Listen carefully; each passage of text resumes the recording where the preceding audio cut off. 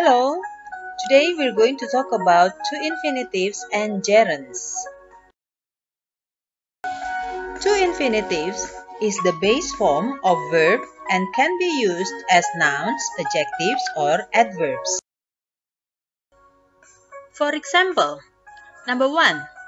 I finally decided to join the mid-semester class. Number 2. The seller is trying to get all his goods sold.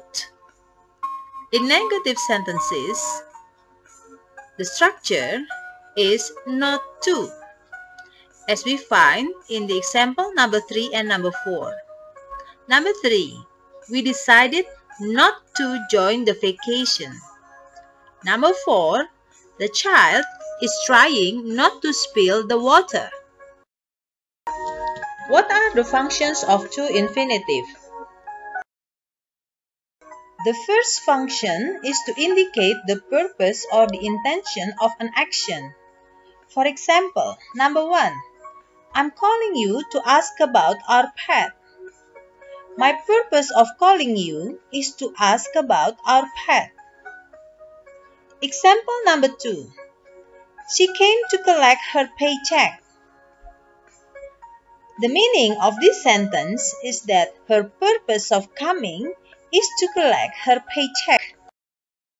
The second function of to-infinitive as the subject of the sentence. For example, to sleep is the only thing Greg needs after his long night shift. Another example, to visit Raja Ampat is my dream. In these two sentences, we can see that two infinitives to sleep and to visit Raja Ampat are the subjects of the sentences. The third function is to make a comment or a judgment. Example number 1.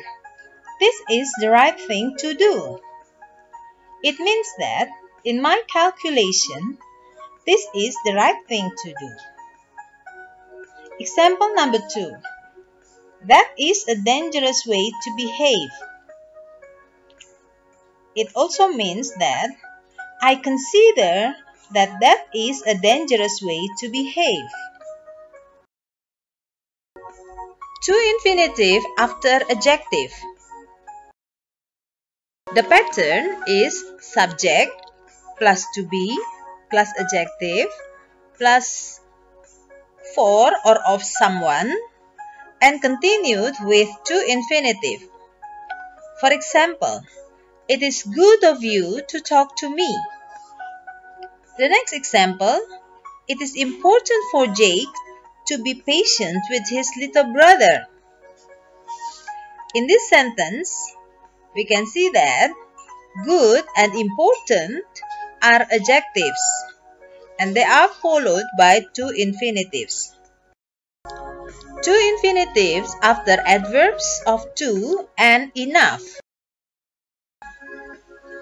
The to-infinitive is used with to and enough to express the reasoning behind our satisfaction or dissatisfaction. For example, there is too much sugar to put in this bowl.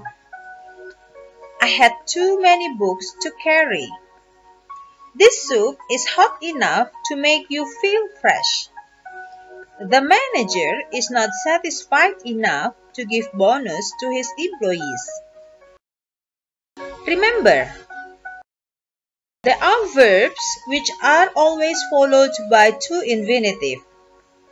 They are agree, refuse, promise, threaten, offer, attempt, manage, fail, decide, plan, arrange, hope, appear, seem, pretend, afford, forget, learn, dare, tend, need, mean, intent. For your information, all these verbs must be memorized. Actually, you can learn it easily if you read a lot. But if you don't read a lot, you will have to memorize all the verbs. For example, number 1, it was late. so we decided to take a taxi home. Number 2. I like George, but I think he tends to talk too much. Number 3. How old were you when you learned to drive? Number 4. They agreed to lend me some money when I told them the position I was in. The next example, he's lazy.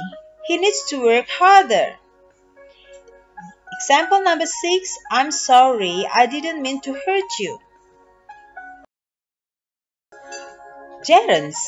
Gerunds are words that are formed with verbs but act as nouns. Gerunds are easy to spot because the form is verb plus ing. For example, number 1. Swimming in the ocean has been Sharon's passion since she was a little. Number 2. Let's go camping with Jake and Finn. Number 3. Bill avoided using his car to school.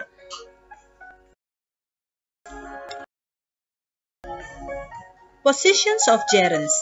Gerunds take all the places of nouns. They are a subject, object, and object of preposition. For example, number 1. Fishing makes people relaxed. In this sentence, fishing is the subject of the sentence and the verb is makes. Number 2. Erna avoids eating sugar due to her diet. In this sentence, eating sugar is the object of the verb avoids. Number 3. Perry is talking about starting a new company. In this sentence, starting a new company is the object of preposition about. There are verbs which are followed by gerunds. Admit, delay, enjoy, include, mention, regret, avoid, deny, finish, involve, mind, risk, carry on, dislike, give up, justify, miss, suggest, consider, can't help, couldn't help, imagine, keep on, practice. Again, all these verbs must be memorized too. For examples, number 1. We dislike reading poem. Number 2. I enjoy playing chess. Number 3. Susan gives up playing ice hockey. There are also phrases which are always followed by gerunds. To be busy, feel like, it's good or it's no good, spend one's time, there's no point, worth, don't mind, how about, it's no use, there's no, what about. Examples. 1. I don't mind telling them my opinion. 2. How about walking home instead of taking the car? 3. It's no good talking to this girl.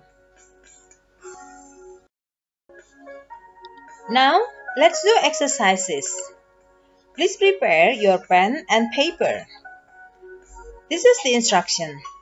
Complete the sentences with the correct forms of the verbs between brackets. Number 1. Diana enjoys listen to music. Number 2. They don't mind do the washing up. Number 3. His name is not easy, remember. 4. Sandy is really good at singing. 5. We waited by a movie ticket. Now, let's check the answers. Diana enjoys listening to music. 2. They don't mind doing the washing up. 3. His name is not easy to remember. 4. Sandy is really good at singing. 5. We waited to buy a movie ticket. Now, continue with other 5 questions. 6. The doctor encouraged his patient eat healthy food. 7. My house is easy find. 8. Rangga is interested in become an artist. 9. Ria is saving money buy some novel books. 10. When I met my mother, I couldn't help hug her. Now, let's check the answers. 6. The doctor encouraged his patient to eat healthy food. 7. My house is easy to find. 8. Rangga is interested in becoming an artist. 9. Ria is saving money to buy some novel books. 10. When I met my mother, I couldn't help hugging her.